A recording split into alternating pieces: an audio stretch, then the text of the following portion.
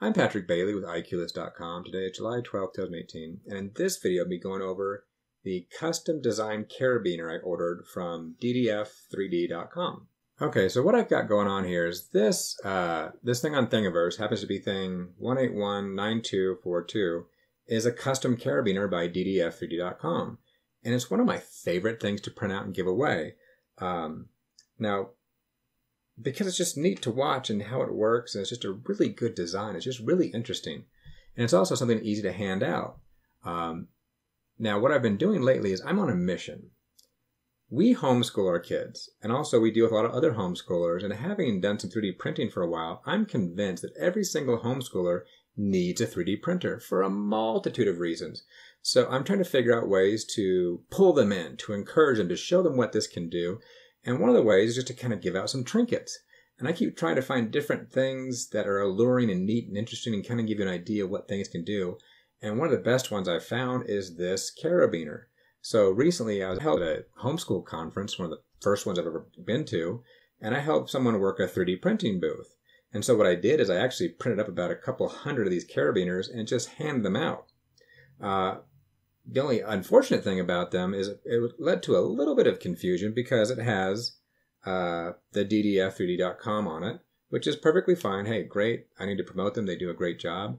But people walked away, and I gave them some literature and whatnot, but now they're confused on, am I associated with these people? Are they different? What's going on? So I decided, these guys actually do custom design work. So if you actually go to their website, they have you can actually shop for their digital goods. And you can actually buy some of these 3D designs so that you can actually, if you want to print and sell them, I guess you could, if you buy the designs and do that. But I don't want to sell them. I just want to give them away. And I would like to have my logo on them or something like that, or something to indicate what I'm doing. So you can actually go here and you can go to their shop and you can go design for you. And this is what I did recently. And you can actually get it customized. They'll do a custom design for you. And what I chose to do is I really like the one that I just showed you. I like this design. And there's a lot of space to put a logo or different things on there.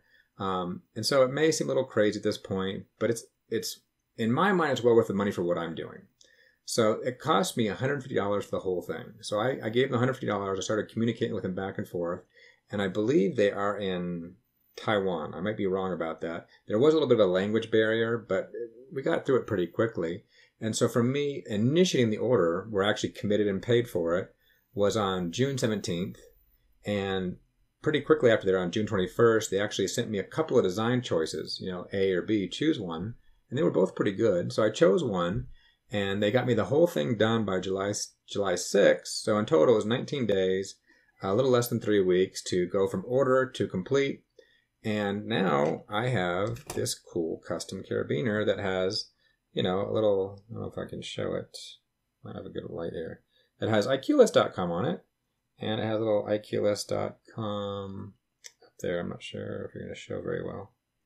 But anyway, and also they made a little logo for me.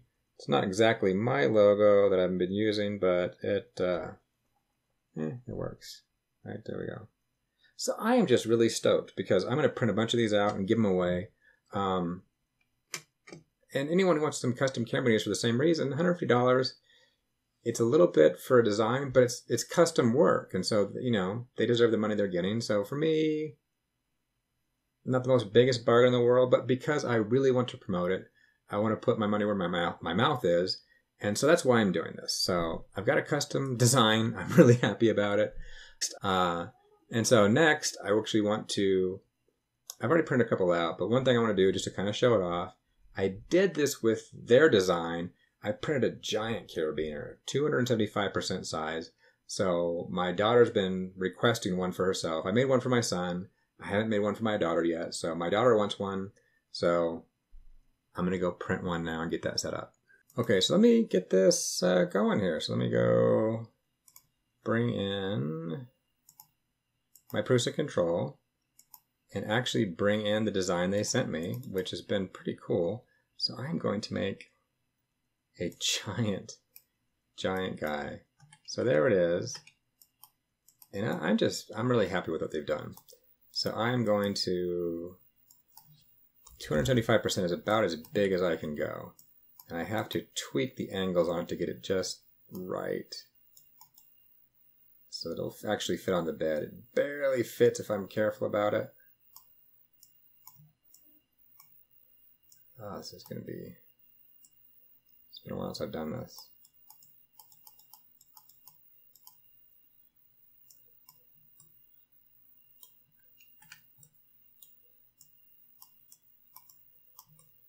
Gotta make sure it fits and there's just enough space for everyone to be happy.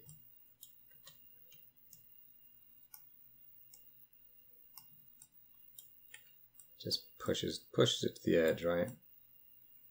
Oh man, that's just... I've done this before, it's close, but it works. Okay, we're gonna go with that. Okay, let me drop the door in. There we go. They call it the door. And make that 275% again. I like to print them both at the same time. Start to rotate that guy. These are just so monstrously huge, but they're neat. Okay. Oh, that's gonna be cool if it works. Okay, so there we go. I don't want optimal, I want fast. And since it's bigger, I want it to be a little stronger. So last time I did this, I did a 50% end fill, I believe. So it's a little denser, but it should be pretty strong. Okay, so there we go. So let me generate this guy up.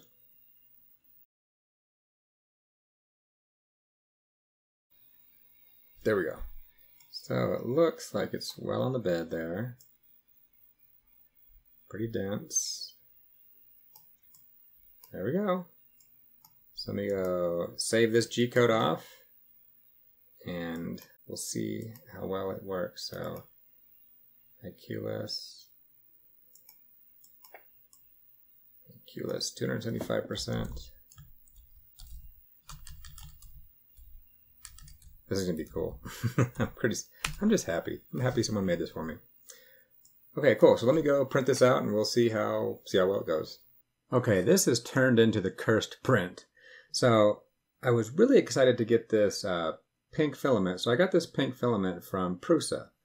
So far in my 3D printing lifespan, I've only had 3 different kinds of filament. I've had Inland, which is I think from eSun, which is just happens to be purchased at a local micro center. Cheaper stuff, works fine, can't complain. It does bind from time to time. It's not perfect, but overall pretty good. And then I've also gotten Hatchbox from Amazon.com. I've been pretty happy with that. And then also I have the original Prusa that I got with my 3D printer, but I didn't have much good reference for it because when I first put my 3D printer together from Prusa, I put it together wrong. And so my prints, they worked, but there were some issues. And so I never really got to test that silver out. It worked okay, but I didn't give it a good assessment because I didn't have my printer together correctly. But looking at how they did it, they look like they do a really good job. So I'm a little bewildered. The pink filament I got from Prusa, which I love the color. It looks awesome. And I bought it probably about a month ago, but I left it sealed. So I was waiting for this opportunity to unseal it. So I unsealed it totally fresh.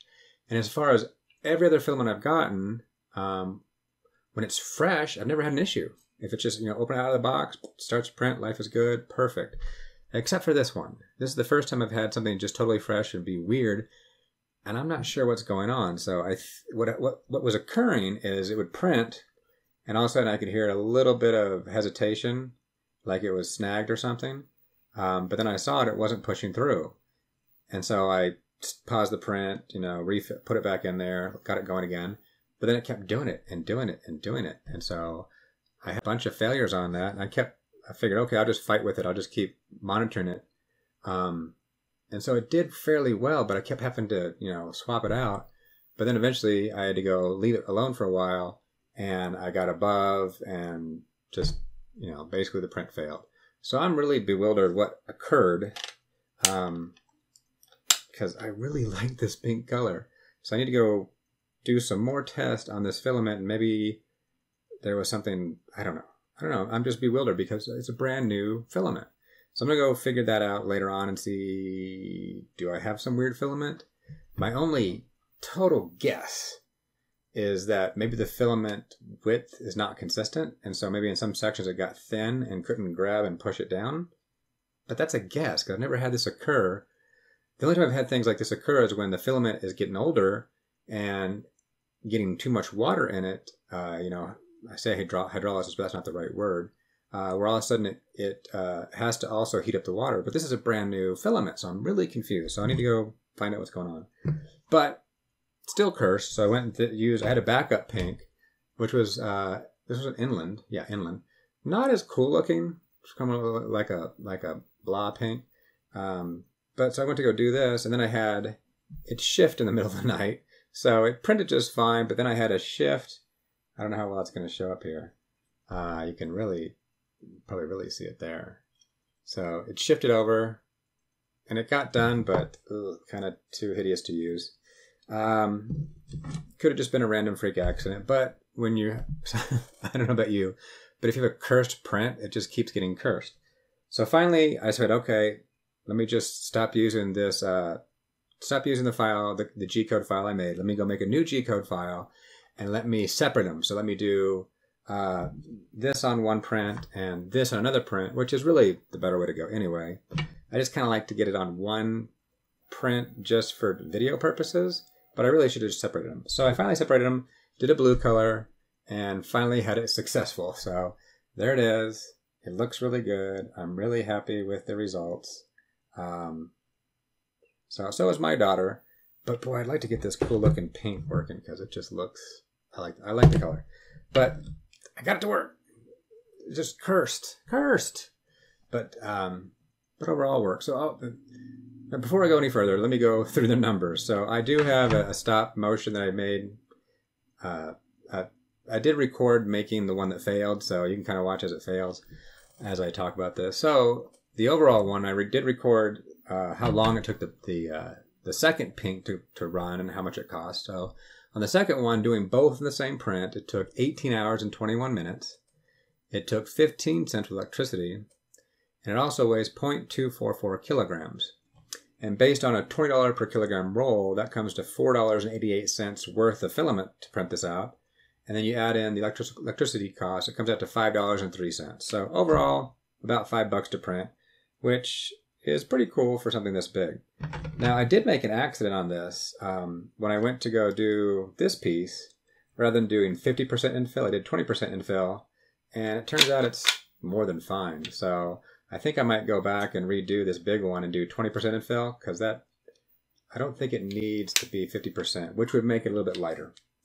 But overall, I'm really happy. I think a giant carabiner looks kind of fun, but I'm really happy that I have some carabiners that I can pass out now that have a logo on, so I can try to attract some more of these homeschoolers to hopefully into site, and hopefully kind of keep going down that line. So I'm happy. $150, worth it for the design time. Totally worth it to me. So I'm very happy. So anyway, just wanted to share all that and show all that off. So there's the end of this video. Hey, if you liked the video, please give it a thumbs up. If you didn't, hey, give it a thumbs down. Also, if you like what we were doing here, subscribe to the channel by clicking the subscribe button. And lastly, have a piece of info to share? Just post a comment.